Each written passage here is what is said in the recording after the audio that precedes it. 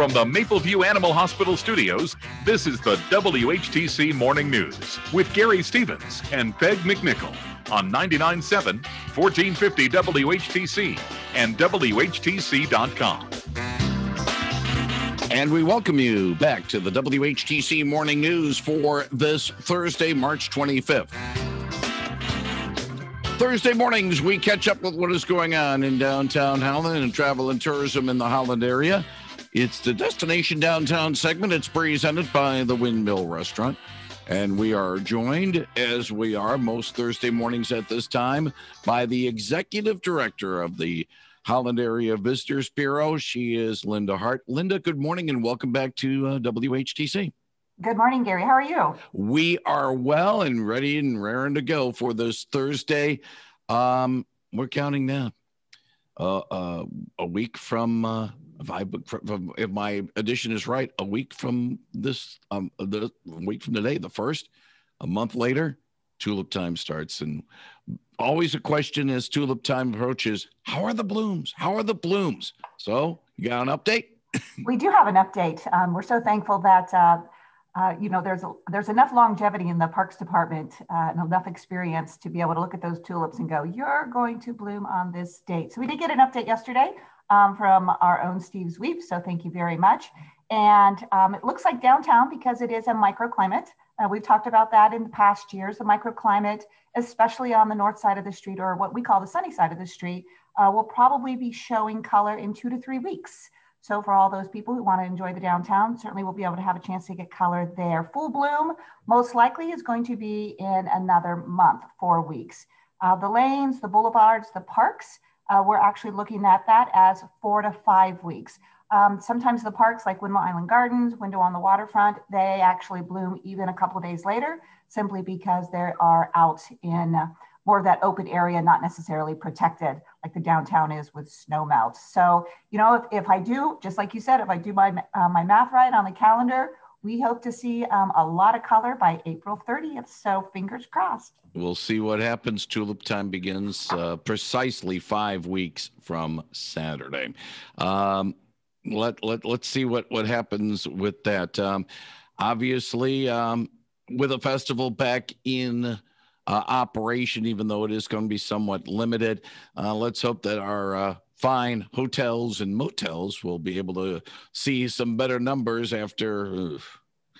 Can't be any worse than a year ago, I'll be honest with you. Right. We expected a lower, a low first quarter. It came in a little lower than we wanted to. I feel like just when we think we're turning the corner, and moving forward, we don't really quite get through the door. So we were down on occupancies for January and February, but again, we expect that it was a little bit more of a hardship than we wanted to. March occupancy last year was 18%, because that's, if you really get much lower than that, it's, maybe we should make some decisions, compared to usually being in the 50s. So, we're hoping that, as we hit March, the weather turns, people are, as the weather has turned, people are getting out more. The downtown, it's busy on the weekends. I know that people are visiting and traveling. Hotel occupancies are starting to creep up. So fingers crossed that as we continue with the spring, we'll continue that upward trend. And finally, Linda, of course, you are involved with Holland in Bloom and America in Bloom. And this year, Holland in Bloom is sort of casting its lots with the America in Bloom campaign as opposed to the Communities in Bloom. The difference, of course, is America in Bloom is a national competition. Communities is an international competition. So you have some news from America in Bloom.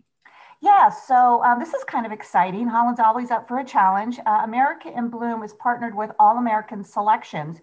A lot of times when you go to a nursery or, Home Depot or some sort of,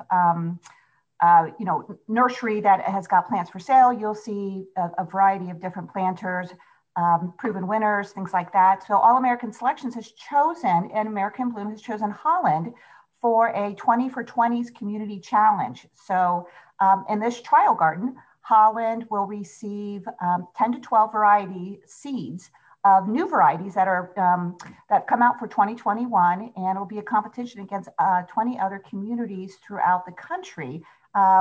As far as, you know, the quality of the growth, the presentation. So it's kind of exciting. It'll be, there's 4 half-moon beds between the top flower and the police department, which those, Emily and the Parks Department is taking good care of. So we'll see a little something different downtown. We won't see it anywhere else because, again, it's trial varieties, but it's kind of exciting. And, you know, we'll see if Holland can, you know, shine up there like we always like to. We will see how Holland fares in America in Bloom. More information on what's going on in Holland, go to holland.org on the web. Linda Hart from the Holland Area Visitors Bureau, thank you very much for your time today and keeping us involved with some of the things going on in the Holland area. Wish you and everybody at the CVB well, and if all goes well, let's do this again next Thursday morning. Sounds great, Gary. Have a good day. Thank you very much, Linda Hart, on 99.7 and 1450 WHTC.